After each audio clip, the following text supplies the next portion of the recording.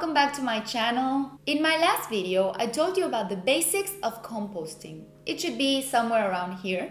And I got so many great comments that I thought I'd make a second video because I know it's tricky at first to know what goes in the compost bin and what you should avoid. So today I'm going to talk about that, but first I want to tell you where I got my compost bin because many people ask me about it. I got my compost bin from Greenheads Argentina, a small company that started about 5 years ago. If you're interested in checking out their products, I'll leave the link to their website in the description. So today's topic is what goes in the compost bin. In the previous video, I told you about green materials and brown materials. Green ones are generally kitchen scraps, but there are a few exceptions, such as citrus peels. Citrus peels are quite acidic, and if you add them in a great quantity, it can affect your worms. What I usually do is freeze them every time I have an orange or a tangerine, like this. I have my little tray here. And when I have enough quantity, then I just add some vinegar and make citrus cleaner.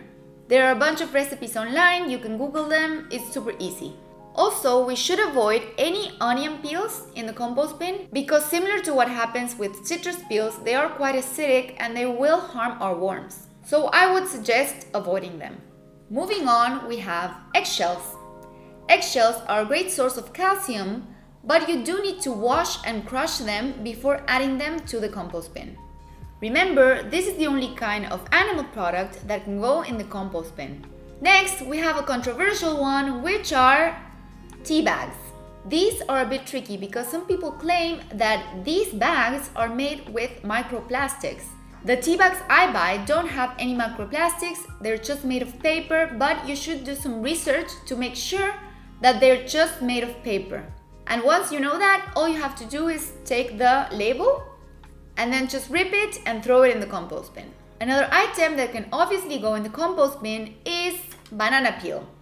It's the same for apples, pears, watermelon, any fruits except for citrus. Remember, you can't put it in the compost bin like this. You need to chop it into pieces of 5 to 10 centimeters. You can also add to the compost bin any kind of cardboard that doesn't have any ink.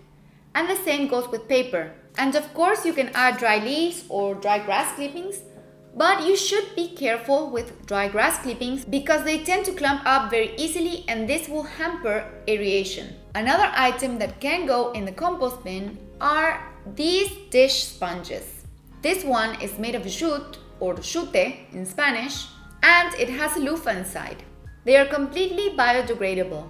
I got mine online, and when I'm done using it, I'll just cut it into pieces and add it to the compost bin.